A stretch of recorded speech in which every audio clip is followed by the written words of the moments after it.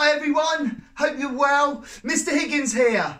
Okay, obviously we're going through difficult times at the moment and I'm trying to generate some ideas where we can play some PE games at home in a safe environment.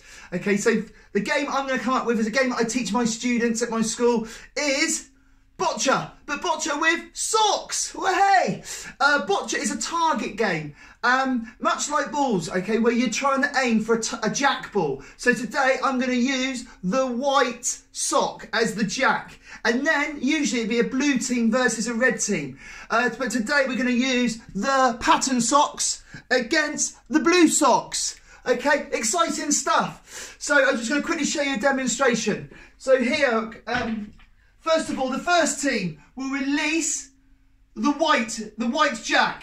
Okay, so there you go. We're going to release the white jack. And then for this game, we're going to take it in turns. Okay, so first of all, the pattern socks are going to have a go to see who can get the closest. Then the blue team. Not very good there. Okay, then we're going to have the pattern socks again. And then finally the blue. And then what we can do, we can measure to see who's the closest. And in this example, the closest to the white is the pattern.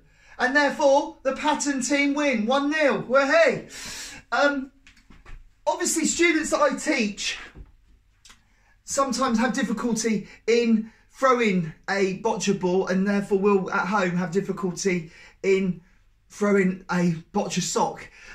So what we're trying to think of is ideas that help them facilitate some movement.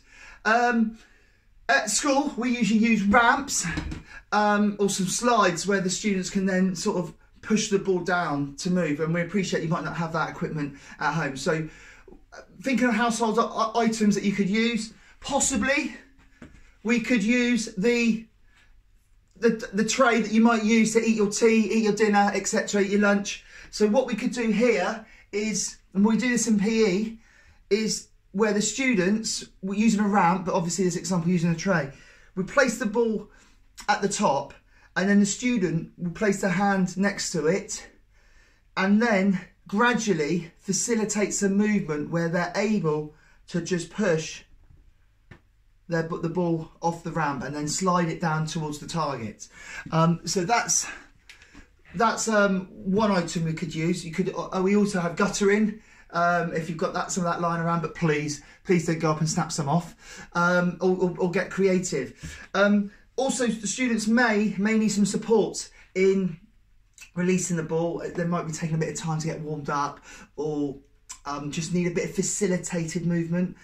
So it could be there where you place their hand on top and then your hand sort of goes on top of theirs and you sort of work as a team to just gently push the ball, or on this occasion the sock, off your ramp, off your slide, where it can roll off, and then it gives the student the sensation that they've made that initial move. The key here is to be patient. If you're using the item like a tray, be patient, allow the student time to initiate the movement. That's what we want. We want it to be as independent from the student as possible. That's what we do in PE.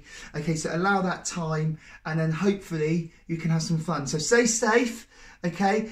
Let me know how you get on and let's have some fun, okay? But most of all, find a safe space to play, okay? And let's see, sock boccia, hey! See you later.